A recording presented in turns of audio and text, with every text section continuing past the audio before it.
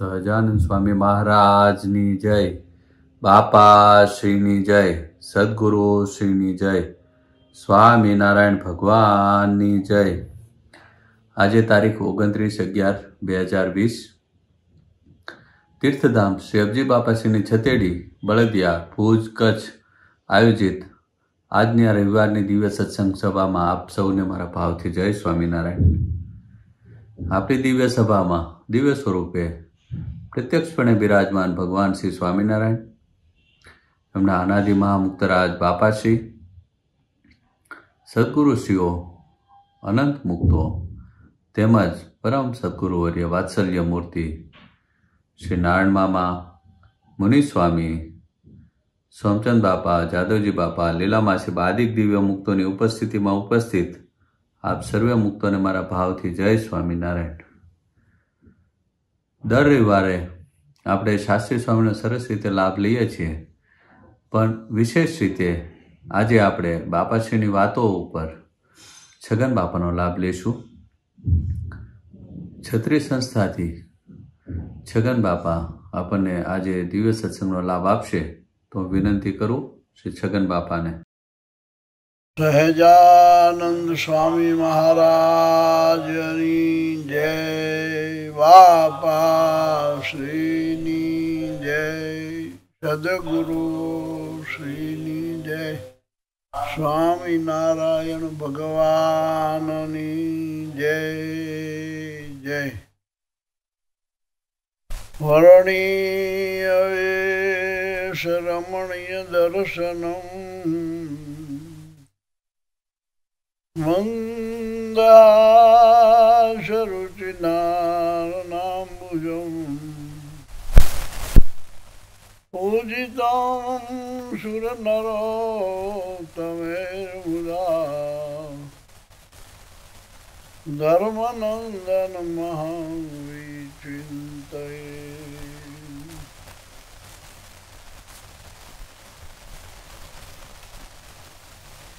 બીજાક્ષિતાનામ સકલાતિહંતા સ્વધર્મ ભક્તેરવનમ વિધાતા દાતા સુખાનામ મનુષ્યેષિતાનામ તનોતુ કૃષ્ણોખિલ મંગલમ। તેજ તેજ અંબારમાં અને તેજો મય મહારાજ આવ્યા અવની ઉપરે કરવા જનના કાજ। જયકારી જય જય પ્રભુ નામ ધીરુ ઘનશ્યામ પ્રગટ પ્રતાપ જણાવ્યો પોતે પૂરણ કામ। અવતારી અવતારના સ્વામી સહજાનંદ નામ અનંત બહુ નામીના લેતા થાય આનંદ।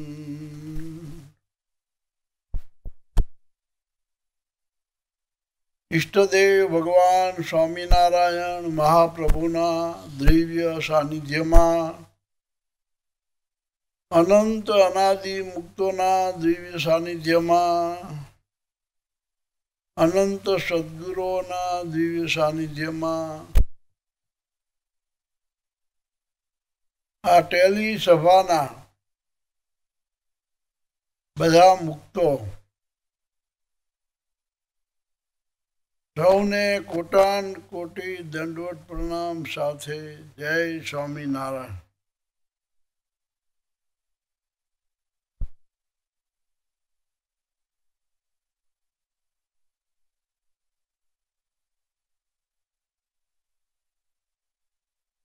શ્રીજી મહારાજ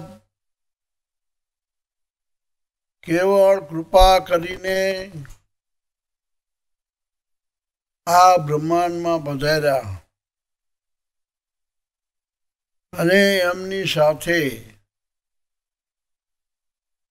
એમને ઓળખાવા માટે મુક્તો બધાને સાથે લાવ્યા.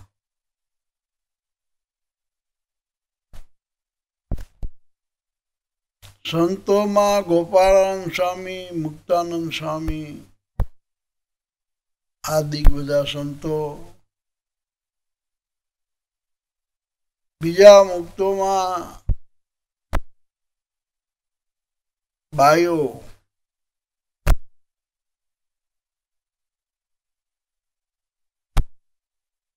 ગઢપુરમાં દાદા ખાચરના બહેનો અને બીજા મુક્તો, આ બધા નરનાટક ભજવી મુમુક્ષુ જીવોને ભગવાનની અને ભગવાનના જ્ઞાનની ઓળખાણ કરાવી.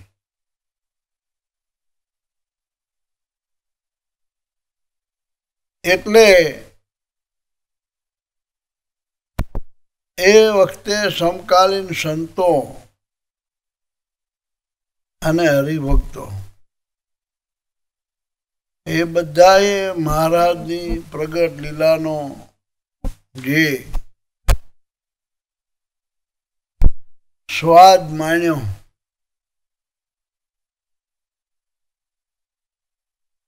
એ લીલા ચરિત્ર કરતા કરતા મહારાજે જીવના આત્યંતિક કલ્યાણની વાત વચનામૃતમાં અને શિક્ષાપત્રીમાં જે સંતોએ આલેખી છે એ આપણને બધી મળી. આપણે એને માણી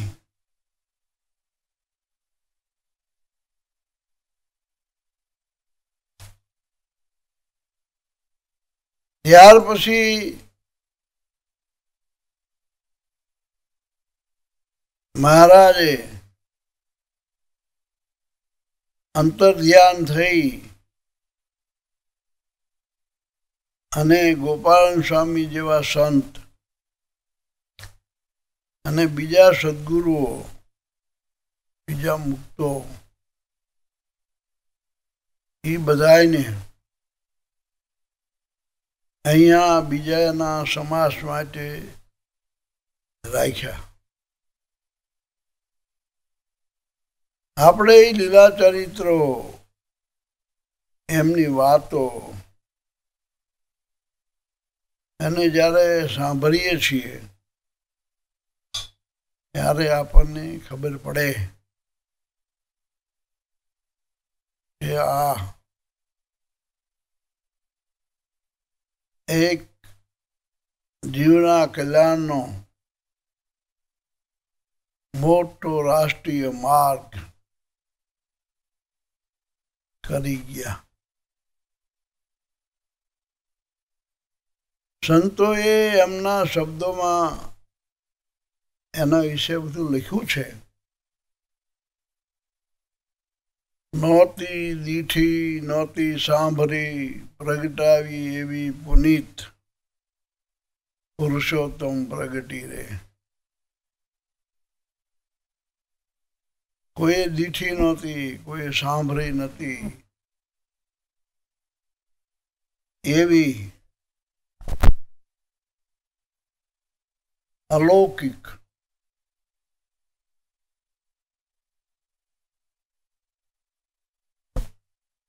વાતો, પરચા, ચમત્કાર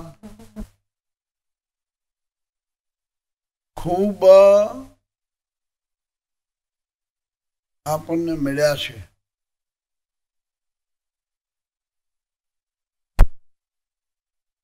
એવી ઘટનાઓ મુમુક્ષોને મહારાજે દેખાડી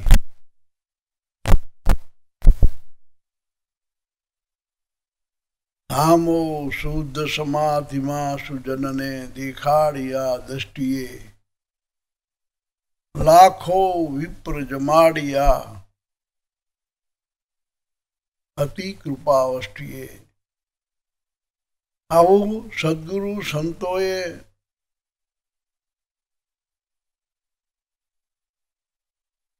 એમના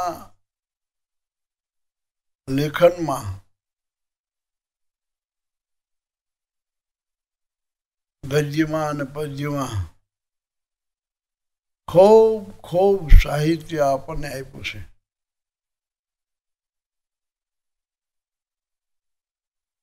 એમાં જે વચનામૃતની વાતો છે એ મહારાજ શું કહેવા માંગે છે એ સદગુરુ ગોપાળાનંદ સ્વામીએ જે તે વખતે સભામાં જે ઉપસ્થિત હતા એને વાતો કરતા.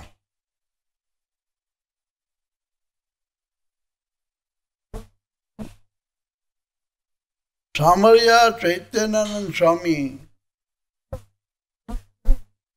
ઘણો સમય આ લોકમાં રહ્યા. એમના સાધુ ગોપાલ સ્વામી રાતે કથા કરે ને પછી મોડેથી વાતું કરે ને એ સાંભળવા જાય અને મોડા મોડા આવે. ત્યારે સ્વામીએ એમને પૂછ્યું કે સાધુરામ ક્યાં મોડે મોડે જાઓ છો? ત્યારે કે ગોપાળાનંદ સ્વામી છે ને એ મહારાજે કીધેલા વચનામૃત છે એ સમજાવે છે અને ઘણા સંતો આવે છે. સ્વામી આપે પૂછ્યું એટલે કહું, મને એ ગોપાલ સ્વામીની વાતો સાંભળી અને બહુ જ આનંદ થાય છે. મને તો એમ થતું હતું કે આપને કહું કે આપ પણ આવો.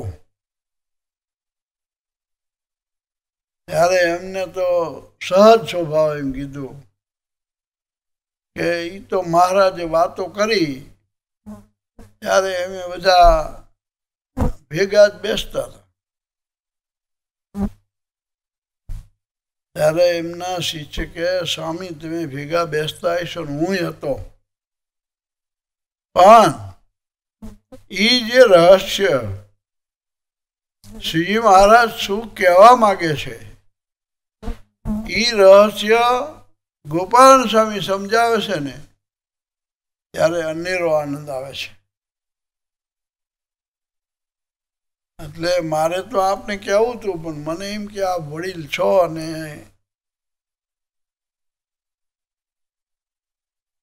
આપ આવો કે ન આવો એવો વિચાર થતો હતો એટલે પછી ન કીધું. પણ આવો મજા આવશે.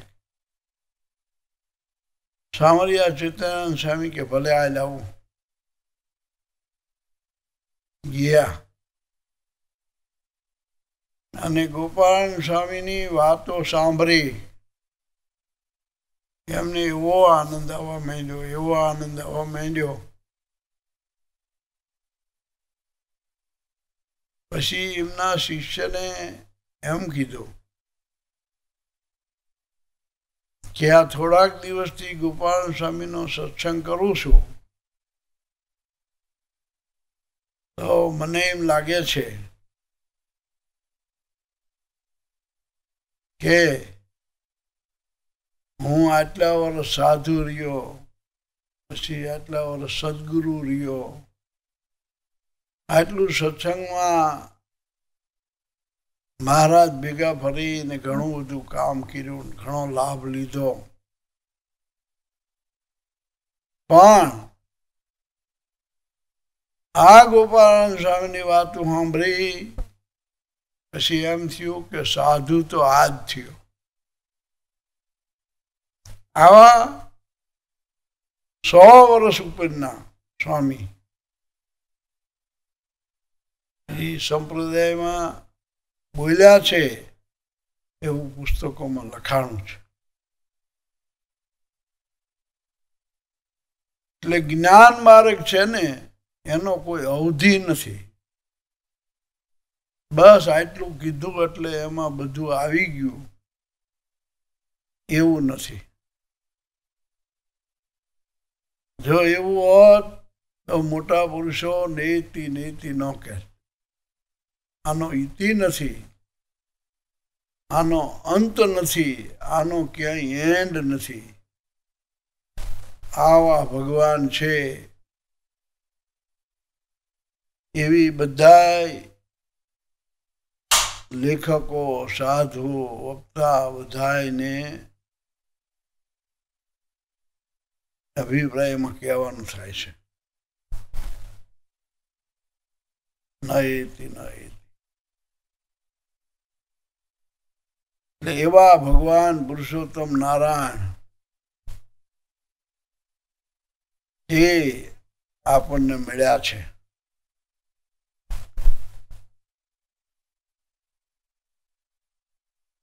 એ વખતે અત્યારના જેવી રેકોર્ડિંગની, લખાણની વ્યવસ્થા બહુ લિમિટેડ હતી. એટલે ગોપાળાનંદ સ્વામી જેવા સંતની વાતો પુસ્તકમાં લખાણી છે. પણ એ વાતો આજે આપણે વાંચીએ ને તોય ખબર પડે કે કેટલી ટૂંકમાં કહી દીધી છે.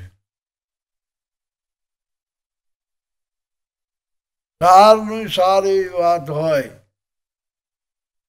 પણ સ્વામીએ હાવ ટૂંકમાં કહી દીધી હોય ને એવું લાગે છે. ગોપાલ સ્વામીની વાતો આપણે વાંચીએ તો આપણને ખબર પડે કે આવો મુદ્દો ને આટલો ટૂંકમાં એમ લાગે. હવે બધા મુમુક્ષોને કેમ સમજાય? આવો ભગવાનનો મહિમા, આવું અલૌકિક જ્ઞાન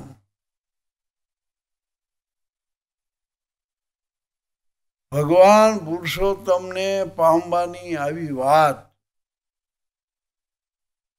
એટલા ટૂંકા શબ્દોમાં, ટૂંકી વાતમાં ન સમજાય એવું છે.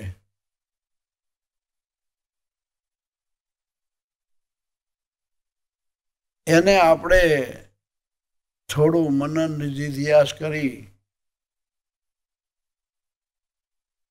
અને જીવમાં ઉતારવાનો પ્રયત્ન કરવાનો છે.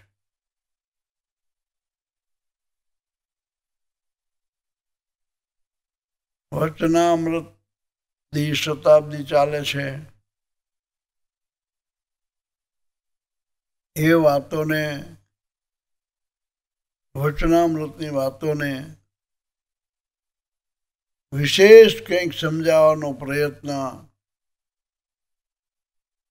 અનાદિ મહામુક્તરાજ બાપાશ્રીએ જે કર્યો છે 2 ભાગની વાતોમાં, એને માધ્યમ રાખી અને આપણે થોડું મનન નિધિધ્યાસ કરવાનો છે. એ વાતોને આપણે વાંચીને એમાંથી કંઈક વિશેષ મનન કરી અને જીવમાં ઉતારવાનો પ્રયત્ન કરીએ, એની જડતા કરવાનો પ્રયત્ન કરીએ. એવું આ આપણી અત્યારની કથાનું મૂળ કારણ છે.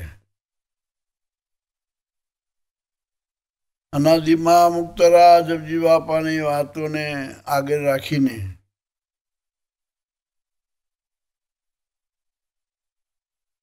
એનો મનન નિધિધ્યાસ કરવાનો પ્રયત્ન કરીએ. જેમ સારંગપુરના 3જા વચનામૃતમાં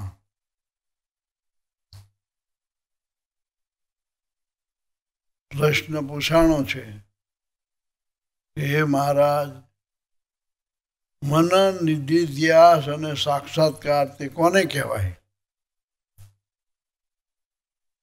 શ્રીજી મહારાજે એમાં વાત કરી કે જે વાત સાંભળી હોય એનું મનન કરીએ, એમાંથી આપણને જેટલી સમજાણી હોય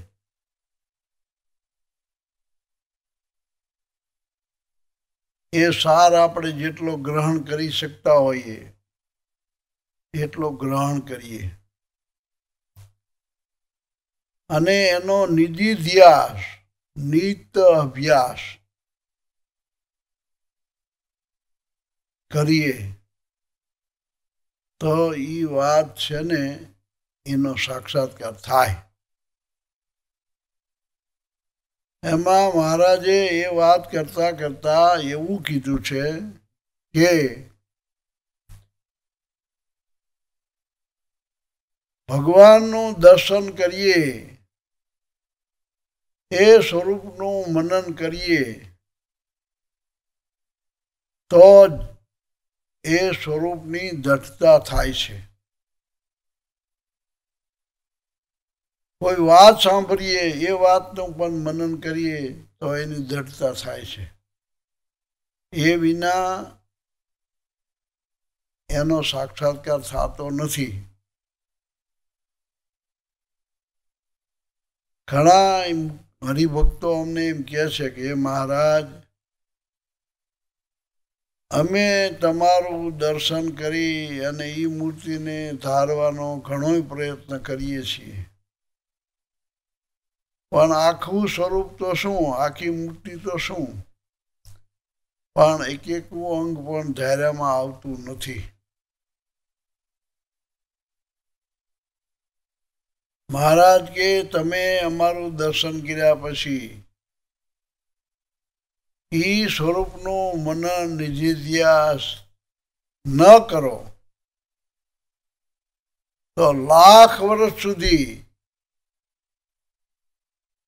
દર્શન કર્યું હોય તોય પણ એ દર્શનનો સાક્ષાત્કાર નથી થતો. આવું શ્રીજી મહારાજ પોતે સારંગપુરના ત્રીજા વચનામૃતમાં કહે છે. હવે જો એ સ્વરૂપનું મનન, નિધિધ્યાસ ન કર્યો હોય અને એ સ્વરૂપ ધાર્યામાં ન આવતું હોય તો એ સ્વરૂપનો સાક્ષાત્કાર નથી થયો એવું બહુ સ્પષ્ટ કહી શકાય.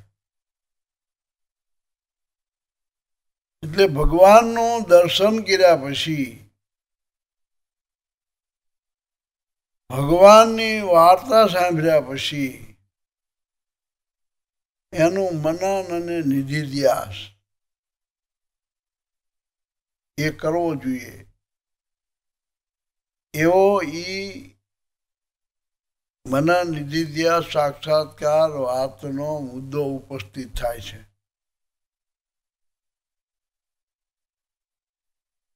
અને મહારાજ એવી આજ્ઞા કરે છે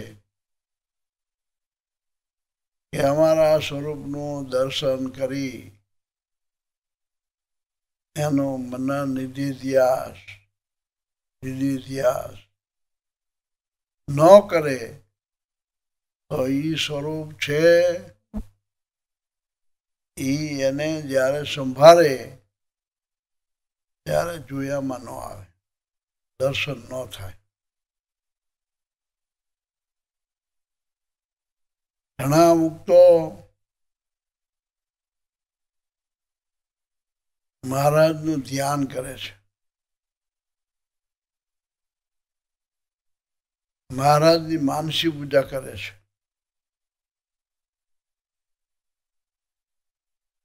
પણ એ સ્વરૂપનો ઇદમ સાક્ષાત્કાર તો કોને થાય છે? જે ભગવાનના સ્વરૂપનું મનન નિધિધ્યાસ કરે એને થાય.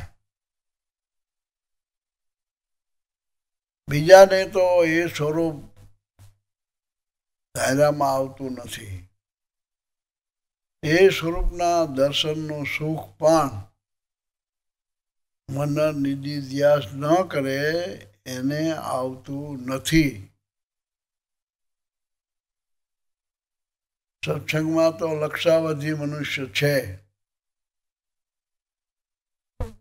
એમાં મહારાજની વાત પણ બધાને એવી દઢ થતી નથી, સમજાતી નથી. એટલે ભગવાનના સ્વરૂપનો મનન નિધિધ્યાસ કરવો જોઈએ, કરવો જોઈએ ને કરવો જોઈએ એવું વચનામૃતમાં શ્રીજી મહારાજ કહે છે. એ બધાને કરાવવા માટે અનાદિ મહામુક્તરાજ અબજી બાપાશ્રીનું પ્રાગટ્ય થયું છે. અને એમને એ મહારાજના રહસ્ય અભિપ્રાયો વચનામૃતમાં ખૂબ ખૂબ સમજાયા છે. કેટલાક પ્રશ્નોના ઉત્તર ખૂબ વિસ્તારીને કરવામાં આવ્યા છે. એમાં ન સમજાય એવું લાગે એટલે સદગુરુએ બાપાશ્રીને પ્રશ્નો પૂછ્યા છે. અને એ પ્રશ્નો પૂછીને તત્વજ્ઞાન છે એ આપણી સમક્ષ મૂક્યું છે. અનેક મુમુક્ષુઓને એ મહારાજના દિવ્ય સ્વરૂપનો સંબંધ કરાવનાર એ સદગુરુઓનો આપણે ખૂબ ખૂબ જેટલો આભાર માનીએ એટલો ઓછો છે. એમના બધાયના આપણે તો ખૂબ ઋણી છીએ.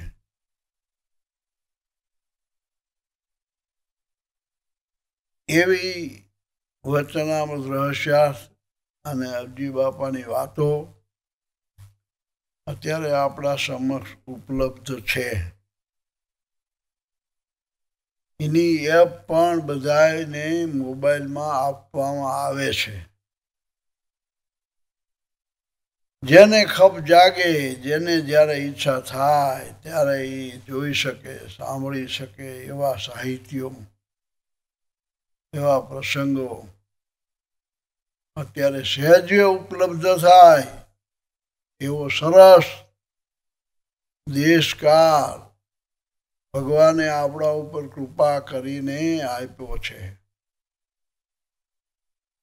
ગમે ત્યારે દિવસે કે રાત્રે જ્યારે ઈચ્છા થાય ત્યારે એને માણી લેવો જોઈએ.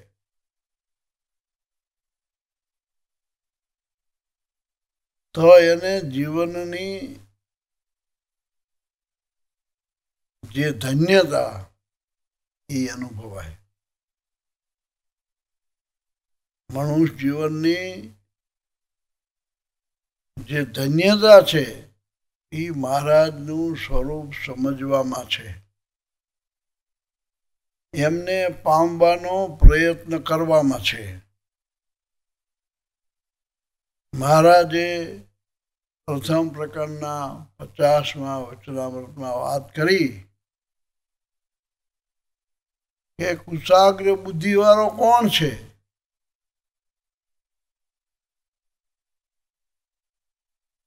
મહારાજે પ્રશ્નને પાછો સ્પષ્ટીકરણ કરવા વધાર્યું કે જેને લોક વ્યવહારમાં બુદ્ધિ હોય, શાસ્ત્રમાં બહુ નજર પડતી હોય,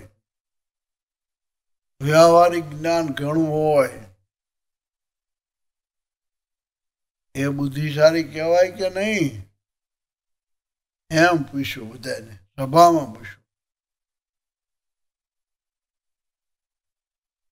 બધાએ હવના જ્ઞાન પ્રમાણે ઉત્તર તો કર્યા છે.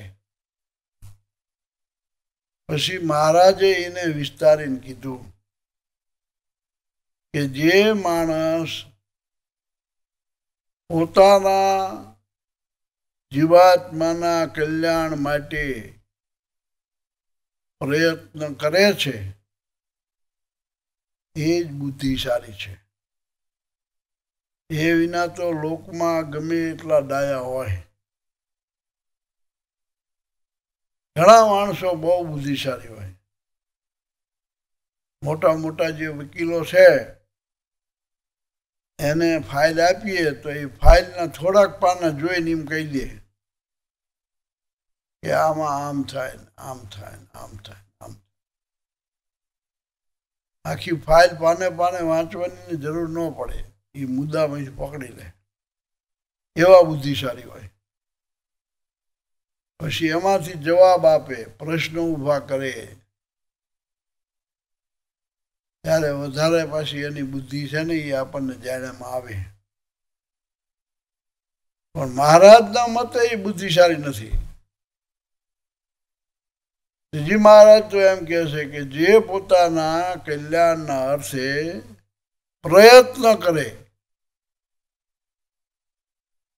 એ જ બુદ્ધિશાળી છે. એ સિવાયના તો બીજા બધા મૂર્ખ છે. બોલો. એટલે આપણે એવા મુમુક્ષુ છીએ અને એ ભગવાનને પ્રસન્ન કરવા માટે પ્રયત્નો કરીએ છીએ. એમાં બધા સદગુરુઓ આવી ગયા. બાપાશ્રી નો પ્રાગટ્ય ઉત્સવ હમણાં આપણે ઉજવો. એમની સાથે જે સદગુરુઓ હતા, સદગુરુ ઈશ્વરચરણ દાસજી, સદગુરુ વંદરાણ દાસજી, સદગુરુ મુનિ સ્વામી, સદગુરુ નિર્ગુણાનંદ બ્રહ્મચારી, આ ચાર એમના સમકાલીન સંતો કહેવાય.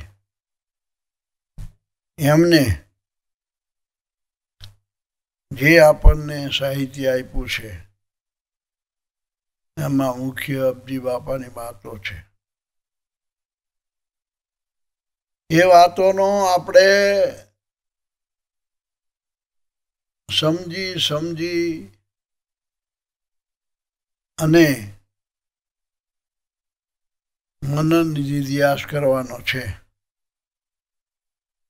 એનો આપણે આજથી આમાં પ્રારંભ હું કરાવું છું. બીજા મુક્તો વચનાંત ઉપર વાત કરશે, બીજા શાસ્ત્રો ઉપર વાત કરશે. તો એવા અનાદિ મુક્તરાજ સદગુરુ ઈશ્વરચંદ દાસજી, વંદરાણ દાસજી, મુનિ સ્વામી, બ્રહ્મચારી મહારાજ, ત્યાર પછી સોમચંદ બાપા, પૂજ્ય મામા,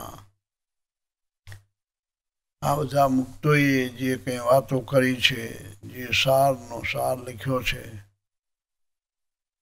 એને સાંભળીને આપણે એનું મનન કરીશું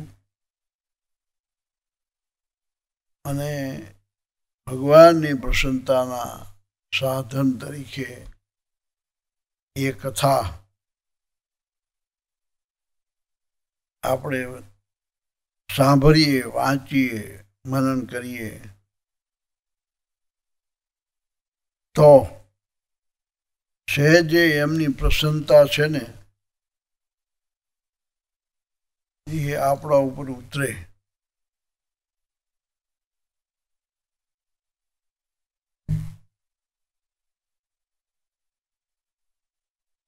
ખૂબ અઘરા શબ્દો ન સમજી શકાય એવા હોય એને પણ આ સદગુરુએ આપણે સમજી શકીએ એવી સરળ ભાષામાં આપણી આગળ મૂકેલા છે. અબજી બાપા 1901 થી 1984 સુધી મહારાજના દિવ્ય સ્વરૂપનું જ્ઞાન પ્રવર્તાવી અને આપણને જે વાતો કરી એનો સંગ્રહ સદગુરુ ઈશ્વરચંદ્રદાસજી સ્વામીએ કર્યો છે. એ આવ ચંદ્ર દિવાકરો એ સંપ્રદાયમાં છે. બાકી તો આપણે શું આમાં સમજી શકીએ. કીડી કુંજરનો મેરા જીવન જાણું છું, ક્યાં અમો અને ક્યાં આપ જીવન જાણું છું. મહારાજ અને એમના મુક્તો એમનું જ્ઞાન અગાધ જ્ઞાન છે.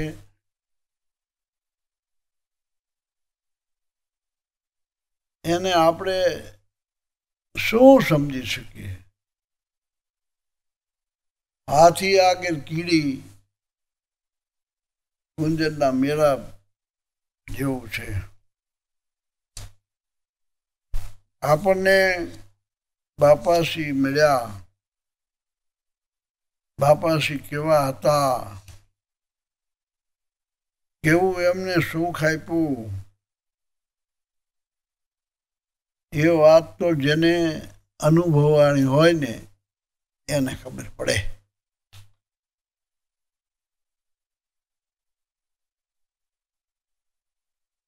જેને જેને એ સ્વરૂપનો સાક્ષાત્કાર થયો હોય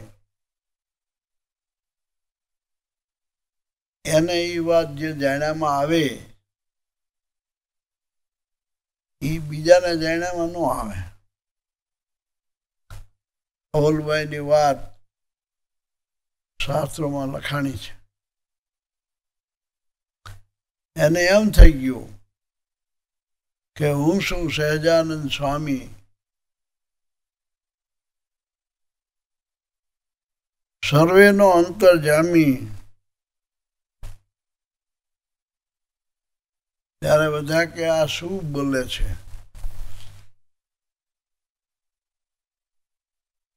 એને ભગવાનના સ્વરૂપને વિશે આપોપ થઈ ગયું.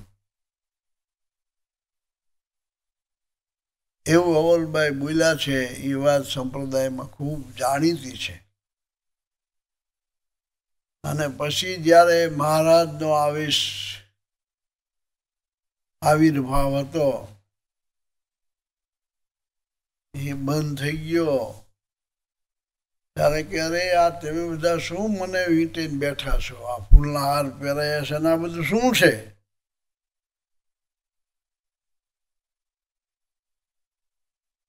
ત્યારે કે મહારાજ તમારા વિશે બોલતા હતા એટલે આમ બધું થયું. બોલો.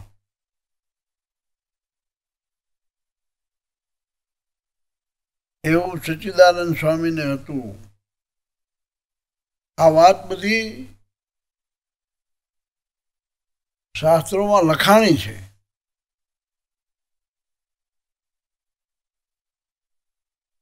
આપણે એ ક્રમશ જેમ જેમ બાપાશ્રીની વાતોમાં આપણે આગળ વધતા જઈશું એમ એમ આવશે બધા મુદ્દાઓ, એના ખુલાસાઓ આવશે. વચનામૃતના કેટલાક ખુલાસાઓ પણ આવશે. બાપાશ્રીએ કથા વાર્તા ખૂબ કરી છે. ખૂબ કથા વાર્તા ચાલતી હોય અને એમાં મુદ્દા કંઈક આવે. દાખલા તરીકે સારંગપુરનું 17મું વચનામૃત, તો એમાં મહારાજે કીધું કે જેમ જેમ સૂક્ષ્મ દ્રષ્ટિ થતી જાય એમ એમ ભગવાનનું પરપણું સમજાતું જાય. જેમ જેમ જેટલી ઝીણી દ્રષ્ટિ થાય, જેટલી એમાં નજર પડવા માંડે, એ વાત સમજાવવા માંડે, એમ એમ એને ભગવાનનું મહાત્મ્ય વધતું જાય છે. પરથી પર સમજાય. ઠેઠ મહારાજના સુખ સુધી દ્રષ્ટિ પહોંચે એવું થાય. એવી વચનામૃતની ઘણી વાતો એમાં આવશે, એ આપણે વાંચશું. આજે પ્રારંભમાં સદગુરુઓએ બાપાશ્રીનું જ્ઞાન પચાવ્યું છે અને એ પ્રસ્તાવનામાં એમ લખે છે કે મુમુક્ષ કોને જાણવું, મુમુક્ષ કોને કહેવાય? તો એમાં એમ કે છે કે તે જ મુમુક્ષુ ખરો છે કે જે કેવળ પોતાનું જ નામું માંડી રાખે છે.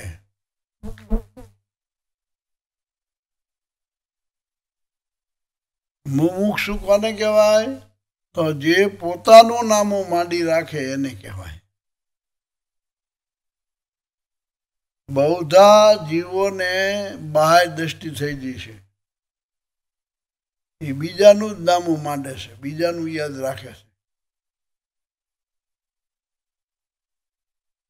આપણા ખોટના દિવસો વિચારીએ તો આપણને ખબર પડે કે આપણે કેટલું પોતાનું નામું રાખ્યું ને કેટલું કોકનું રાખ્યું.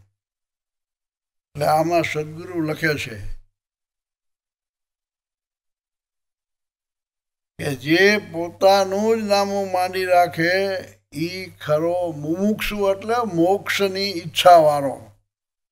જેને મોક્ષની ઈચ્છા હોય એને મુમુક્ષુ કહેવાય. તો ઈ ખરો મુમુક્ષુ છે જે પોતાનું નામ માંડી રાખે. બીજું તે જ મુમુક્ષુ ખરો કે જે પોતાના દોષને જાણે અને ટાળવા તનતોડ યત્ન કર્યા કરે. પહેલું તો પોતાના દોષ છે ને એ જાણ્યામાં આવે એના ઉપર ભગવાનની કૃપા થઈ કહેવાય એમ લખ્યું છે. હરી કૃપા જબ હોત હૈ તબ સૂઝત અપના દોષ.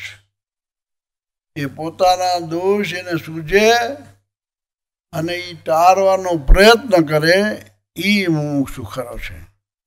ત્રીજું, તે જ મુમુક્ષુ ખરો છે જે શ્રેયાસી બહુ વિજ્ઞાની, સારા કામનો સ્વવિઘન એમ કહેવત સમજી અને બીજા બધા જે દોષ છે, ચુગલી, નિંદા, ટીકા, ચાડી, કુથલી, મનોવિકાર, તિલાંજલિ આપીને એક મૂર્તિનો સાક્ષાત્કાર કરવા માંડ્યો રે, એ મુમુક્ષુ ખરો છે. મોક્ષની ઈચ્છા વાળો કોને કહેવાય? એના થોડાક લક્ષણો આમાં લખ્યા છે. તે જ મુમુક્ષુ ખરો કે જે પોતાના ઉક્ત ધ્યેયમાં નિમગ્ન રહે. પોતાનો ધ્યેય છે એના આનંદમાં રહે અને એ આનંદમાં રહી અને પોતાના ધ્યેય સુધી વળગી રહે. પછી તે જ મુમુક્ષુ ખરો કે જે સ્વામિનારાયણ ભગવાન છે, શ્રી ગોપાલ સ્વામી આદિ અનાદિ મુક્તો છે એવું જાણી કેવળ બીજા આગળ તેવી વાતો કરીને તૃપ્તિ નથી પામતો, પણ વર્તનમાં ઉતારવા યત્ન કરે છે, એ મુમુક્ષુ ખરો છે.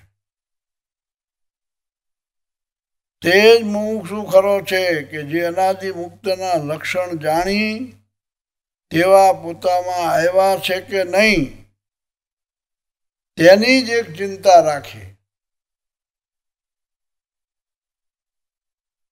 આ બધા ખરા મુમુક્ષુની થોડીક વાત કરી છે પ્રસ્તાવનામાં, એ આપણે યાદ કરીએ છીએ. તે જ મુમુક્ષુ ખરો છે જે પામર વિષયી જેવા જીવો છે એમાંથી પણ એકલા ગુણને જ ગ્રહણ કરે છે. ડાયા હોય, વિદ્વાન હોય, આપણે હિતવાળા હોય, એના તો ગુણ આપણે ગ્રહણ કરીએ. પણ આમાં એમ લખ્યું છે કે પામર જીવ, વિષય જીવ, એમાંથી પણ ગુણ ગ્રહણ કરે એ ખરો મુમુક્ષુ કહેવાય. મોક્ષની ઈચ્છાવાળો એ કહેવાય. તે જ મુમુક્ષુ ખરો છે કે પોતાના બરોબરિયા સાથે સ્નેહ અને મિત્રાચાર રાખે છે. તે જ મુમુક્ષુ ખરો કે જે પોતાથી નાના ને વિષય અને પામર જેવા જીવો તેમના અવગુણને જોવા છતાં તેમના પ્રત્યે દયા રાખે છે. હેત અને માયારૂપ દ્રષ્ટિએ તેને જોવે છે. મહારાજે વચનામૃતમાં આ બધી વાતો કરી છે. આપણે વાંચીએ છીએ, પણ એને મનન કરી અને જુદી ન કાઢી હોય તો ખબર ન પડે. 12મું વચનામૃત છે, એમાં મહારાજે એ વાત એવી રીતે કરી છે કે આ વાત છે એ કરામત જેવી છે. શું એમાં કરામત છે? તો જે મુમુક્ષુ કોઈનો અવગુણ ન લે જીવન પર્યંત, તો એને વિશે એકય દોષ રહેતા નથી. એના બધા દોષ છે ને એ નાશ થઈ જાય છે. અને એના ઉપર મહારાજની મોટાની પ્રસન્નતા થાય છે અને એનું આત્યંતિક કલ્યાણ થાય છે. સદગુરુએ પૂછ્યું, બાપા આમાં કરામત શું આવી?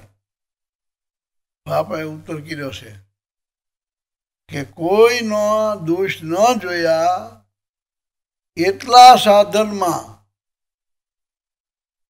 એનો આત્યંતિક મોક્ષ થઈ જાય. બોલો કેવું સહેલું કામ છે. નહીં ઉપવાસ કરવાનો, નહીં તપ કરવાનો, નહીં ઊંધા માથે રહેવાનું, નહીં કોઈને કંઈ દઈ દેવાનું, કોઈનો અવગુણ ન લે એટલામાં જ. એટલે આમાં એમ કીધું છે કે ઈ ખરો મુમુક્ષુ છે જે કોઈનો અવગુણ નથી લેતો અને બીજાને હિત અને દયાની દ્રષ્ટિએ જોવે છે. તે જ મુમુક્ષુ ખરો કે જે પોતાથી મોટા હોય તેના આગળ તબ્દ રહીને એક રીતે તેમની વાણીનું અવલોકન કરી પોતાના જીવન સાથે સરખાવી પોતાની જ કસોટી કર્યા કરે.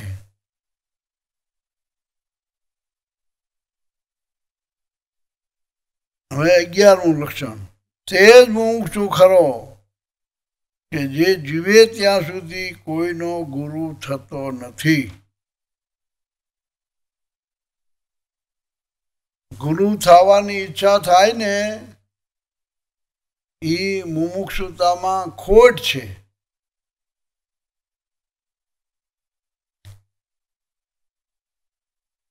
આપણે બાપાશ્રીના પ્રાગટ્ય મહોત્સવ નિમિત્તે જે કથા કરીને એમાં એ વાત થોડીક વિસ્તારી હતી. ગોપી વલ્લભદાસ સ્વામીનો પ્રસંગ લઈને કોઈનો ગુરુ થવાની ઈચ્છા થાય ને એટલે મહાકારણનો જન્મ થયો. સ્થૂળ, સૂક્ષ્મ અને કારણ, અને પછી ચોથું મહાકારણ. ઐશ્વર્યના રાગ ઉભા થાય ને એને મહાકારણ કીધું છે. મહાકારણ બૌદ્ધા શાસ્ત્રમાં બધી હશે, પણ અલ્પ અલ્પ વાત છે. બાપાશ્રીએ પોતાના જ્ઞાનમાં મહાકારણ સમજાવવાનો જે પ્રયત્ન કર્યો છે ને, એ બાપાશ્રીની વાતોની વિશેષતા છે, નાની વાત નથી. મોક્ષની ઈચ્છાવાળો પ્રેમી ભક્ત હોય એને ભજન કરતા કરતા કોઈનો ગુરુ થવાની ઈચ્છા થાય ને એટલે મહાકારણનું બીજ રોપાણું, ઐશ્વર્યનો રાગ ઊભો થયો, મનાવા પૂજાવાની ઈચ્છા થઈ. એટલે આમાં એમ લખ્યું છે કે એ જ મુમુક્ષુ ખરો છે. આ ખરા મુમુક્ષુની વાત છે, સામાન્ય મુમુક્ષુની વાત નથી. જો કોઈના પણ ગુરુ થવાની ઈચ્છા થાય તો એ ખરો મુમુક્ષુ ન કહેવાય.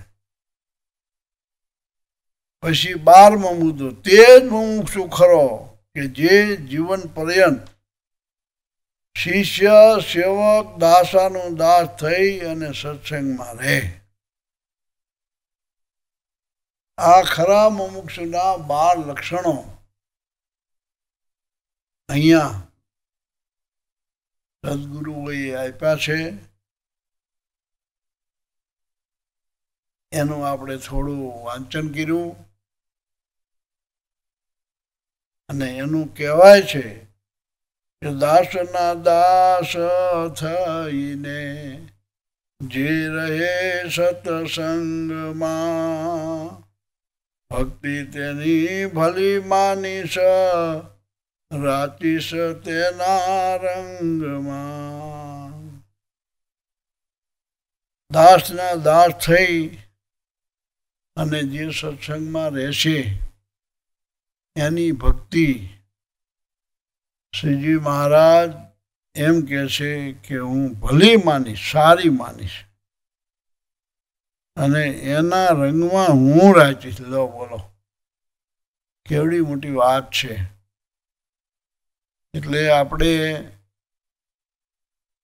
બાપાશ્રીની વાતો ઉપર મનન કરવાનો પ્રયત્ન શરૂ કર્યો છે. એનો આજનો પીરિયડ પૂરો થાય છે.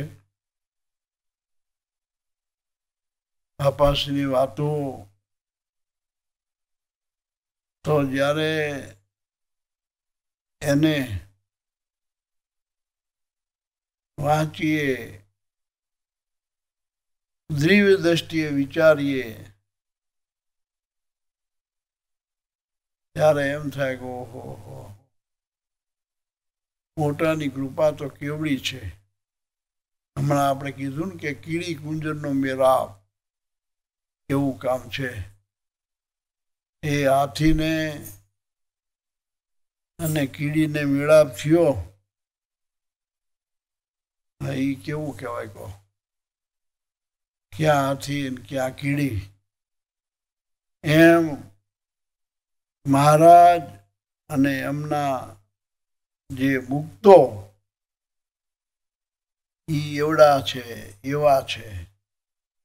આપણે એમની આગળ તો કીડી જેવાય નથી. પણ આ તો શાસ્ત્રમાં દ્રષ્ટાંત દેવાનું, કીડી કુંજરનો મેળાપ એટલે આપણે કહીએ છીએ. પણ કુંજર છે ને એનું માપ છે કે આવડો છે ને આટલો વજનદાર છે, અને કીડી છે એનું માપ છે કે આવડી છે ને આટલું એનું વજન થાય કરવું હોય તો. એમ એ દ્રષ્ટાંતમાં તો કંઈક મેળ ખાય એવું છે. પણ મહારાજ અને મહારાજને મુક્ત એની આગળ આપણે પંચભૂતના દેહધારી એનું તો કંઈ માપ થાય એવું નથી. એટલી બધી અસમાનતા છે. એટલું બધું એ બે વચ્ચે અસમાનપણું છે કે એને કહી ન શકાય. એટલે આપણે તો દાસના દાસ થઈને જે રહે સત્સંગમાં, ભક્તિ તેની ભલી માનીશ રાચીશ ત્યાંના રંગમાં. એ મોટા મુક્તોની આગળ, મહારાજની આગળ આપણે કંઈ જ લેખામાં નથી, કોઈ હિસાબમાં નથી. આ લોકોમાં બધાના હિસાબ મળે, પણ આ બે વચ્ચે તો એટલી અસમાનતા છે કે એનો હિસાબ મળે નહીં. આપણે એમ માની અને રહીએ એ કરવાનું છે. દાસના દાસ થઈ રહેવાનું છે. ભગવાનના દાસ તો બધા થાય, પણ એમનો જે દાસ થયો હોય ને એના દાસ થવું અઘરું છે. મહારાજે એક વખત પર્વતભાઈને બોલાવ્યા. પર્વતભાઈને બોલાવી અને એમ કીધું કે પર્વતભાઈ, હમણાં દાદા ખાચરનો ગોલો હતો ને એ નથી, વિયોજ્યો છે. તો તમારે દાદા ખાચરના ગોલાનું કામ કરવાનું છે. પર્વતભાઈ રાજી છે. હા હા મહારાજ, દાદા ખાચરનું ગોલાપણું આવે એ તો મારા ભાઈ કહેવાય ને. કે બહુ સારું, ભલે મહારાજ. ગોલો હોય એને પછી ગમે એ માણા એને ગમે તે કામ દેખાડે. જીવબા દેખાડે, લાડુબા દેખાડે, હજી ઠક્કર દેખાડે, કે દાદા ખાચર દેખાડે, મહારાજ દેખાડે, બીજો કોઈ દેખાડે, તો એને ભાવથી એ કામ કરવાનું હોય. લો ભગવતભાઈ બહુ રાજી છે. અરે મહારાજ, આ તમારી સેવા તો આવે, પણ દાદા ખાચર ને દાદા ખાચરના ઘરનાની સેવા કરવાની ક્યાંથી મળે? મારા મોટા ભાગ હું માનીશ અને એ સેવા હું કરીશ. લ્યો, અને એ કર્યું. મહારાજ બહુ રાજી થયા. એટલે આ સાખી કહેવાની છે કે દાસના દાસ થઈને જે રહે સત્સંગમાં, ભક્તિ ભલી માનીશ રાચીશ ત્યાંના રંગમાં. આપણે એવા ગુણ કેળવીએ,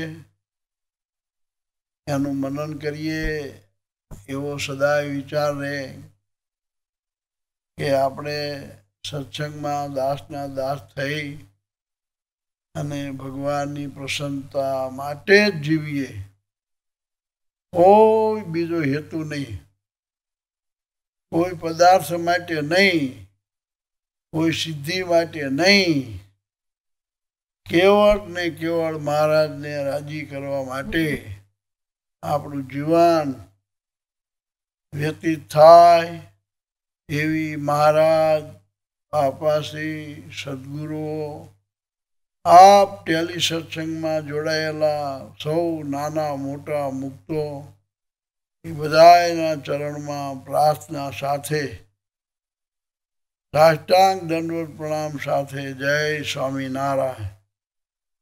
શ્રીપતિમ શ્રીધરમ સર્વદેવેશ્વરમ ભક્તિધર્માત્મજમ વાસુદેવમ હરિ માધવમ કેશવ કારણમ સ્વામિનારાયણમ નીલકંઠમ ભજે સદા. ખૂબ ખૂબ આભાર છગન બાપાનો. ખૂબ સરસ રીતે બાપાશ્રીની વાતોનો એવો મુદ્દો લીધો. કોઈ પણ મુમુક્ષુ, કોઈ પણ ખોજી શિખર ભગવાનને ગોતવા માટે, પામવા માટેની તાલાવેલીવાળા જીવને શું ભૂમિકાની જરૂર છે, એવું બાપાશ્રીની વાતોનું ઉપોદ્ઘાત કે ખરો મુમુક્ષુ કોને કહેવાય એ સરસ વાત કરી. અને બાપાશ્રીએ તો જે રહસ્ય જ્ઞાન આપ્યું છે, વાતો તેમજ વચનામૃત રહસ્યાર્થી, એનો આપણે ક્રમે ક્રમે લાભ લઈશું. ફરીથી હું છગન બાપાનો ખૂબ ખૂબ આભાર માનું છું. અને સરસ રીતે દર રવિવારે આપણે આવું કાંઈ કરીએ કે બાપાશ્રીની વાતોને લઈએ અને એનો એક સિક્વન્સ એવો સળંગ દોર કે જેથી કરીને આપણને એ જ્ઞાન સારી રીતે બધા સુધી પહોંચે